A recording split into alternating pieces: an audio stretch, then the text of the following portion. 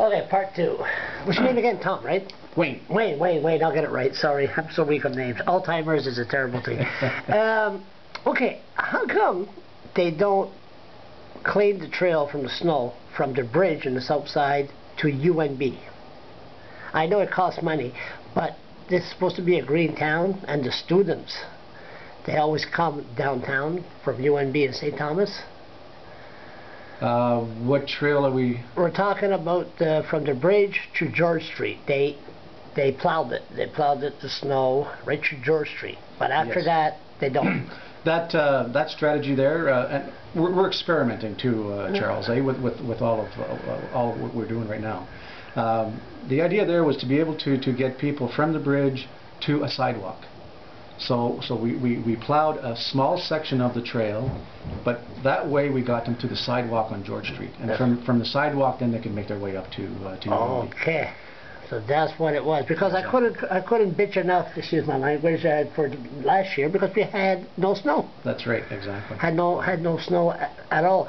So we're going to pave. Okay, we're going to get to that. So the bottom line is we want to encourage people to walk and exercise, and they could use their wheelchair and just to get around the city. Absolutely. It's all part of our active transportation strategy, and active transportation is trying to get people out of their cars and using other modes of transportation. Bicycles, skateboards, inline skates. Use our public transportation system, and that's the reason why we have that public transportation system. You can bike from top of the hill to downtown. And a few years ago, if you recall, we put bicycle racks on our transit buses. Yep.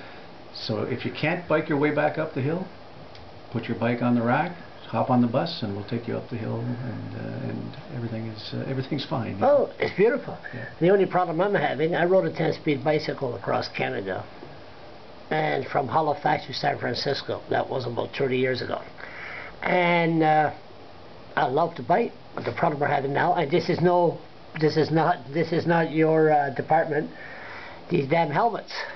And then they have what they call them, the park patrol.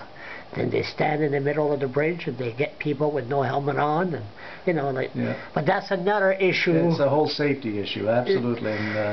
And part of our active transportation strategy, we're going to embark on a full education campaign. So we're going to do some advertising on the buses, on the radio, on our website, basically letting people know how to be safe, but also educating people on coexisting on the trails, because we are going to have a number of users. So respect the wheelchair, and the wheelchairs have to respect the pedestrians, and the pedestrians have to respect the cyclists, and so on and so on. So it's a whole education issue, and that's why we're going to do this campaign, and hopefully people will buy into it, and it'll be a lot more enjoyable to use the trails. And skateboards are not allowed. They're allowed on the trail. Are they allowed on the trail? Yes. Are they? Mm-hmm. Just not on the sidewalk and on the street? Sidewalks and the streets. And with the bridge, Margaret Bridge, it's going to shut down.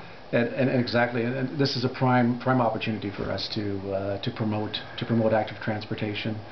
We've got some staff that are going to put together a commuter challenge. We're going to challenge people to get out of their cars and walk across the walking bridge. You expect snobs to get out the car? Well, I don't know where that comes from. I really don't know what that means. But I think people want to be active. People want to be healthier, and we're going to make it interesting for them. We're going to make the challenge is going to have a little competition, and the winners are going to have some prizes. We're going to make some prizes available to them. So we hope that they're going to buy into the program and at least try it. Yeah. We're going to go to your page, the map and everything, and part 3. Okay, part 3 is